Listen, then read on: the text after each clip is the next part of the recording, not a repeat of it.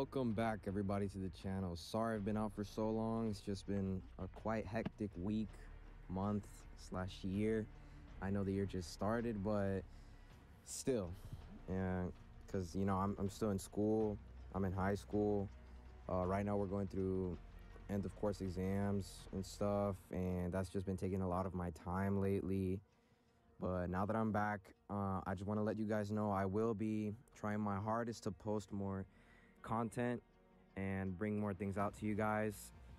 And yeah, so in today's video, I was using Swag's M16 loadout with the FFAR, and I actually got a win with it first try, like no cap.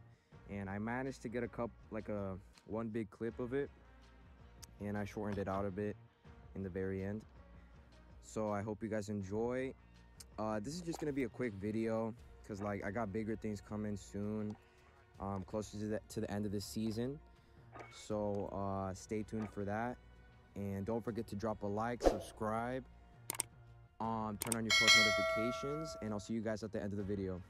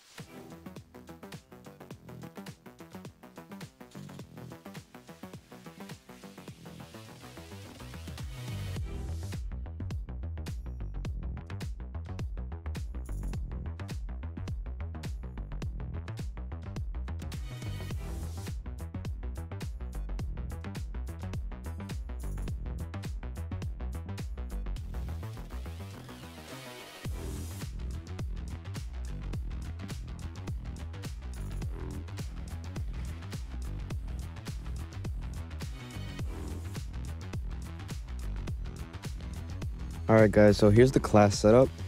For the muzzle, I'm using the flash guard 5 something.